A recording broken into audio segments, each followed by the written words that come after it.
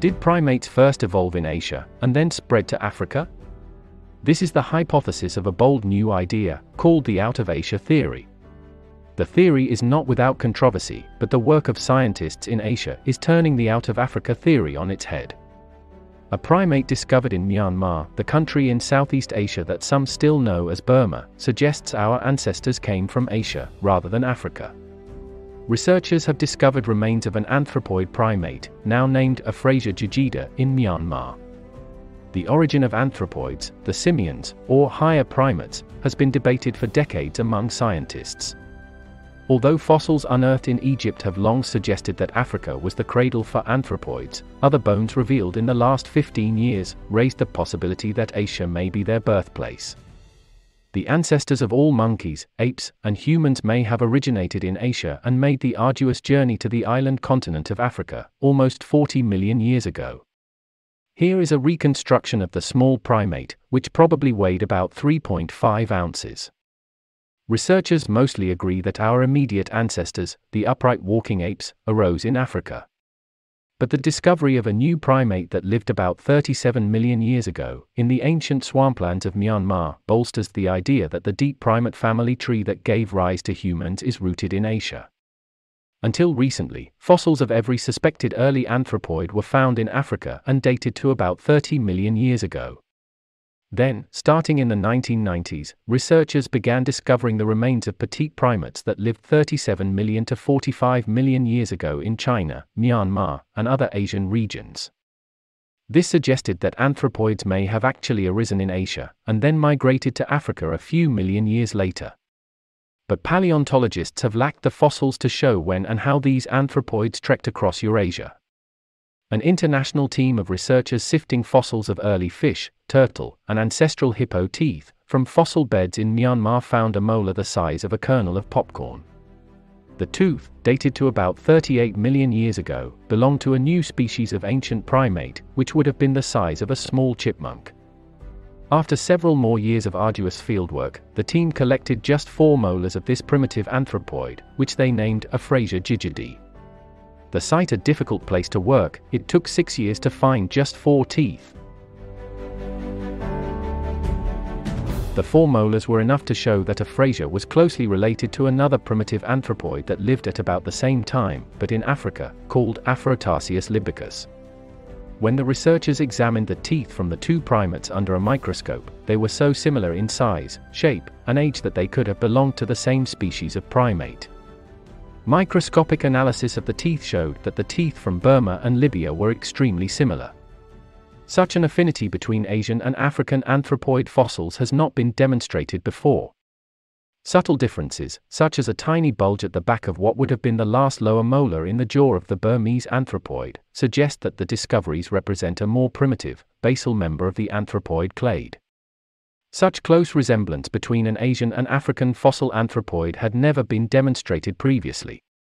These primitive traits, as well as the greater diversity and age of early anthropoids in Asia rather than Africa, suggest that this group arose in Asia and migrated to Africa 37 million to 39 million years ago. Fossil evidence suggests anthropoids didn't arrive in Africa until right before their fossils were found in Libya. During this time, in the geological period that immediately followed the demise of the dinosaurs, average annual temperatures seem to have been relatively stable, with the world being several degrees warmer than today. High humidity and rainfall led to extensive forestation. Global temperatures began to rise, and by around 50 million years ago the average annual global temperature was somewhere in the region of 82 degrees Fahrenheit, or 28 degrees Celsius. Earth became a lush tropical paradise with rainforests extending from Canada down to the tip of Chile in the Western Hemisphere, and from the southern tip of Norway to the south of Australia in the Eastern Hemisphere. Even the British Isles, those parts that were above sea level, was a tropical paradise, with crocodiles basking on the banks of a river system that resembled the Congo River, seen in Western Africa today. Scientists propose that more than one species of anthropoid migrated from Asia to Africa at about this time, because there are at least 2 other types of early anthropoids living at about the same time as Afrotarsius in Libya, yet they are not closely related to Afrotarsius or Afrasia. This may be because once they got to Africa, they found ideal lush conditions, with few carnivores, and underwent a starburst of evolution, rapidly giving rise to a number of new species. Others agree that if both the new species of primates from Myanmar and Libya are indeed early anthropoids, they would greatly strengthen the case for the Asian origins of anthropoids. If proven, the biogeographical significance of these results is profound. It would show that there was a major migration of primates and probably other mammals between the two continents, at a time when it was not easy to get across the ancient Tethys Sea that divided Africa from Asia.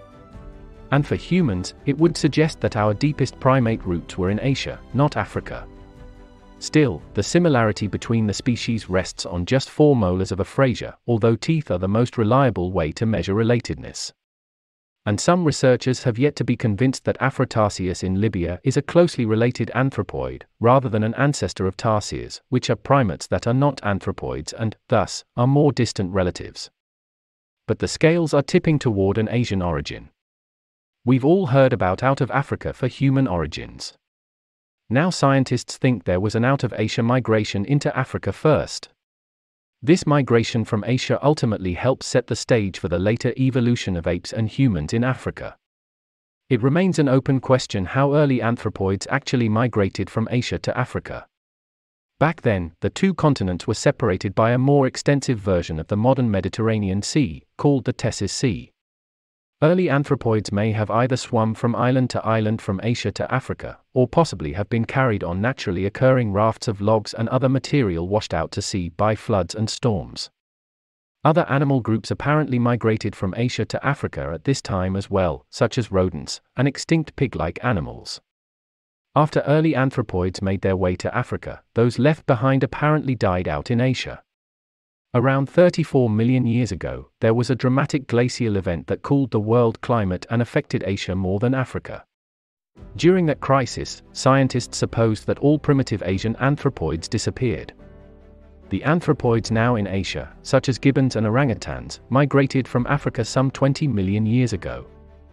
The researchers suggest early anthropoids were once present in the vast areas between Myanmar and Libya, but such fossils have yet to be unearthed.